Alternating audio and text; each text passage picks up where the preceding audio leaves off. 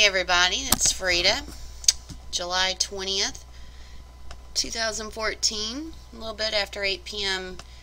Eastern Standard Time. And come home from work today and was checking out this article on Fox News. Cartel suspected as high-caliber gunfire sends Border Patrol scrambling on the Rio Grande. Looking down through this, the article, and I'm not going to read the whole thing to you, I'll put the link below, but it says U.S. Border Patrol agents on the American side of the Rio Grande were forced to take cover Friday night when high-caliber weaponry was fired at them from the Mexican side of the river. The weapons were fired at the U.S. side of the riverbank in the area of the Rincon Peninsula across the Rio Grande from Reynosa, Mexico at about 8:30 p.m.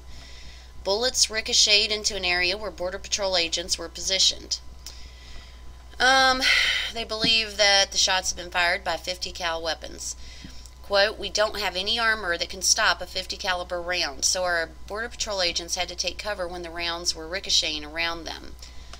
When the shooting stopped, about 40 to 50 people came out on the U.S. side and turned themselves in. So clearly the rounds were being fired to suppress every effort to stop anybody intervening with anyone or anything coming across. We have no idea what or how many or whom came across with the other illegal immigrants." You know, anybody that's watched a military movie, much less been in the military, or even just, you know, with the police, knows, you know, when somebody's trying to sneak over somewhere, you quote-unquote cover me. So, you know, that person fires rounds as a distraction and as a cover so the other person can get away. That's what happened here. Border Patrol says the rounds were clearly identifiable because 50 cal weapons make a distinctive noise when fired. Sources say they also believe this is the first time that Border Patrol agents have taken direct fire from the Mexican side of the river in this area. "I don't know why we're out here like sitting ducks," one Border Patrol source said. "We need help."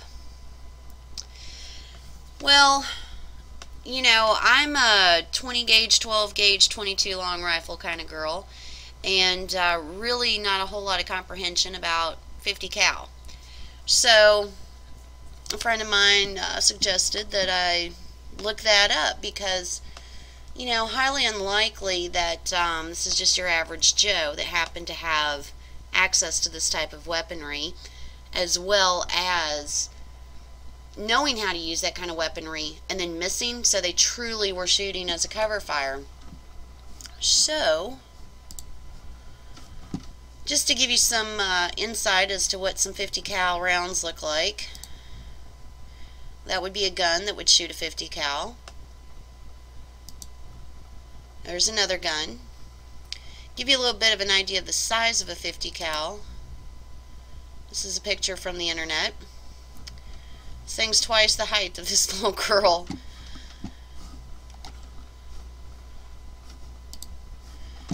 So I started thinking about the United Nations being down at the border. We've heard in the last couple of days that the United Nations would like for us to treat these illegal immigrants as refugees, giving them asylum instead of treating them as illegals and making them go to court in 6 months and apply for citizenship and go through immunizations and education and or deportation. So as I started doing some search on the United Nations, I ran across a couple of articles that piqued my interest. This one here was on Breitbart.com, and again, this link will be down below. The United Nations Office on Drug and Crime recently released a report, Transnational Organized Crime in Central America and the Caribbean, that identifies both Mexican cartels and street gangs as conduits for individuals from Africa and Asia entering the U.S. illegally. The report identifies the Islamic terrorist haven of Somalia as being one of the nations from which the illegal U.S.-bound border crossers are originating. I spent half the morning arguing with somebody today about, oh, the poor little children, the poor little children. These are not all poor little children. These little children are being brought across by adults. That's their supervisors that are bringing them in. These are people that have been paid by families of these children. Take my child into America, get them in there. Once they become legal, then I can join them. And these kids have to survive through sex trafficking, rapes, beatings, gang initiations, etc. to get here. They're coming across with adults. And according to the UN Threat Assessment, which refers to illegal aliens as irregular migrants, it states that Central Americans are not the only ones being smuggled through Mexico to the United States. Irregular migrants from the Horn of Africa, which includes Eritrea, Somalia, and Ethiopia, as well as South Asia, Bangladesh, Nepal, and India, China, and other African and Asian states are being smuggled through Central America.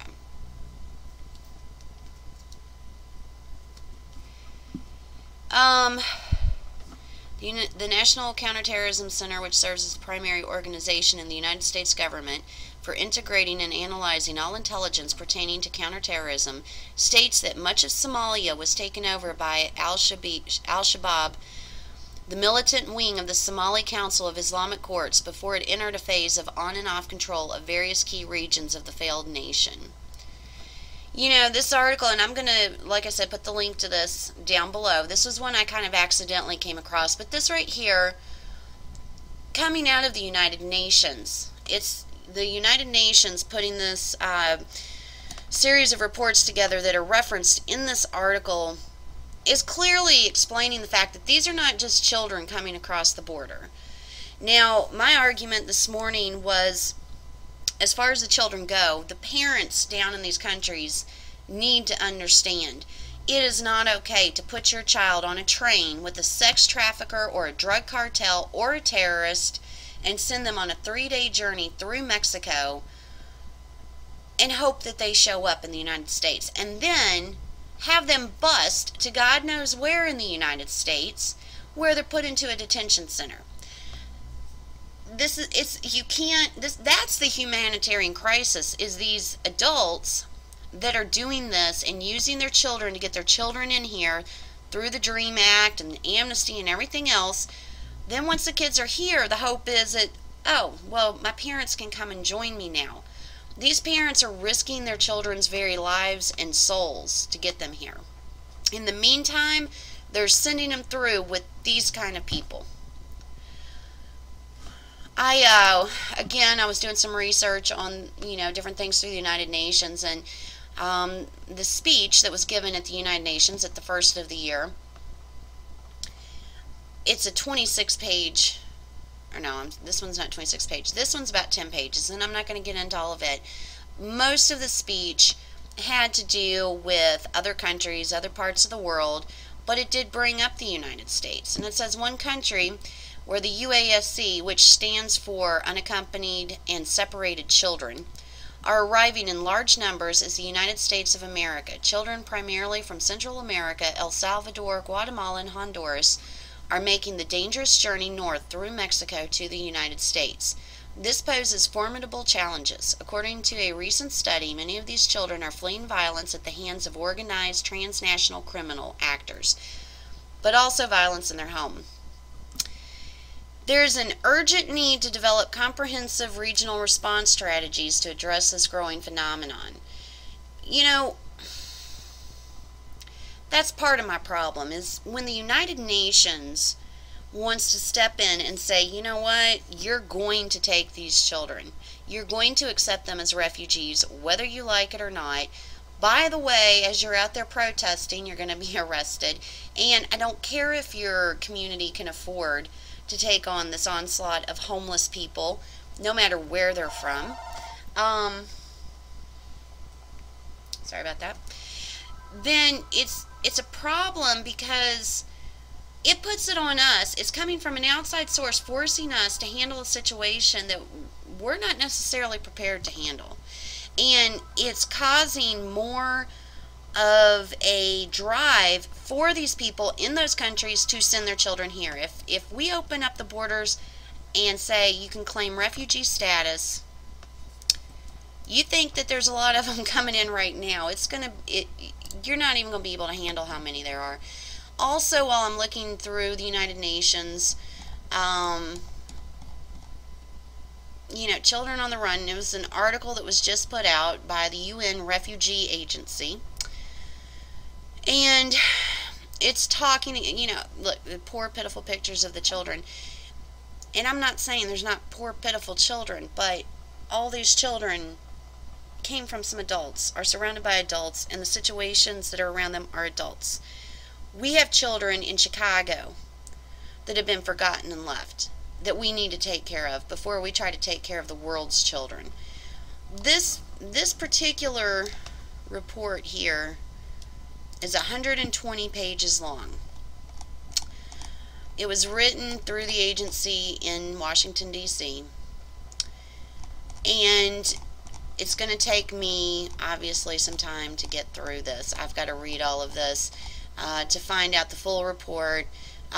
This is talking about how to handle different groups of the refugees, what qualifies as a refugee, how to claim their legal statuses, how to handle them mentally, emotionally, because these are not 14-year-olds like what we're used to having here. A 14-year-old from these third world countries does not behave the same as a 14-year-old from here. They were raised differently. They have different living situations that are not necessarily good, and they're unstable.